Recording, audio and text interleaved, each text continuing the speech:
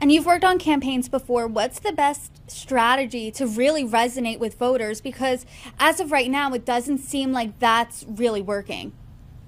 Authenticity will take you so far, and that's why Trump does so well. Is even though he's scandalous and he has all of his shenanigans going on, voters feel like he's a real person to them. And a lot of establishment Democrats kind of have a persona or an image that you're trying to uphold. So kind of letting the mask fall, show yourself as a human. People love those human moments that Biden has. Sometimes he curses, sometimes he has a little sly remark, and he gets more praise when he does stuff like that than when he tries to come out and be more robotic and stay on script. So go off script, be who you are. If you're frustrated with the way that your presidency is going, show us that you're frustrated. I think people would like to see more of that instead of feeling like they're being force-fed a narrative.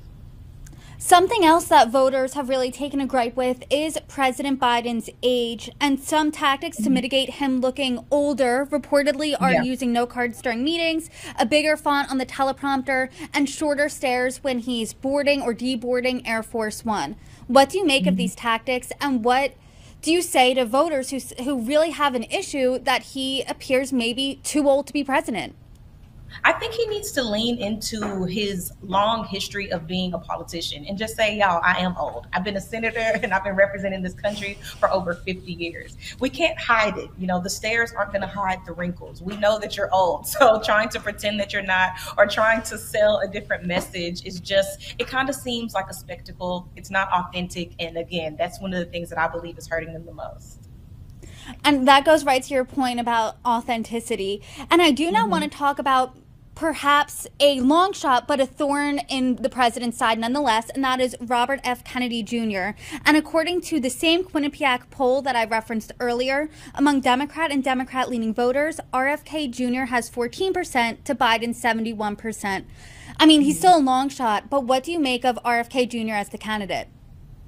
I am confused by his candidacy, mostly because of the recent things that I've been seeing him and how the Republicans and the GOP are giving him such a platform. So I'm kind of concerned about his intentions as a Democratic candidate. I don't know if he really wants to run as a Democrat or if he's really using this to kind of bolster his political career to maybe run for a different seat later on. But otherwise, I do see he's having some sort of success, or he's polling decently well, just because there are a lot of Americans who do want to see a different person in that position, no matter who it is. I remember we talked about this poll last time, but somebody on the poll literally was like, they were saying Biden or someone else, and the someone else bubble was getting more votes than the Biden himself bubble. So I feel like that percentage of him having support is just those Democrats who would rather see anybody else running for president on the Democratic ticket than Biden. RFK Jr. has been under fire for anti-Semitic comments, anti-vaccine comments. Do you think that Democrats should put up a different candidate? Because like you said, a lot of people do want to see someone else. I think it would be wise to put up another candidate. And this is one of my bigger criticisms for the DNC as a whole is I don't see a pathway forward or a way for the party to have a very successful future if we're hitching our entire party leadership to somebody who is old, and he can't have a third term even if he wants to. So building that infrastructure and party leadership is going to be really, really important over the next 2-3 years, because when we have this thing come again, who will be the presidential nominee? We don't have any party leadership to put forth. So I think this will be a good way to put some training wheels on somebody, kind of put somebody in that space to show us, hey, this is the future of our party. This is the face of what the future of the Democratic Party looks like. And there's really not anybody occupying that space right now. So I think it will be smart for them to do that.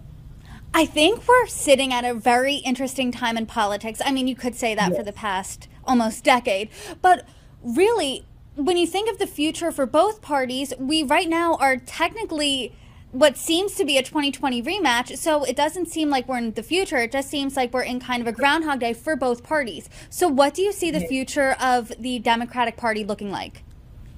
I see them really taking their time to go state by state, or this is not, I don't know if this is what I see, this is what I hope.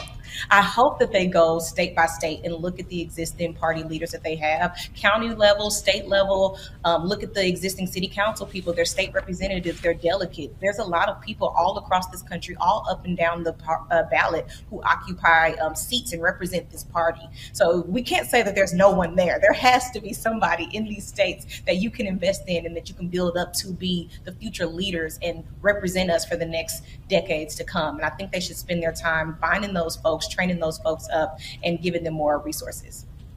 Off the top of your head, do you have anyone in mind who kind of emulates that, or too soon to be seen? I've definitely thought about it, because when I think about it myself, I'm like, who would I put as a primary voter? I personally, since I live in Texas, I love Beto O'Rourke. I think he's an excellent candidate. I think he ran a heck of a race when he was running for governor, and I wish that he had more party support. So I could see somebody like him becoming a future leader of the party, but I really am not entirely sure. But I really would like to see people invest into their research and see who we can find, because one way or another, we're going to have a future of this party. We can't just let it go when Biden retires. Amani, thank you for your insights. Thanks for joining me. Thank you so much for having me.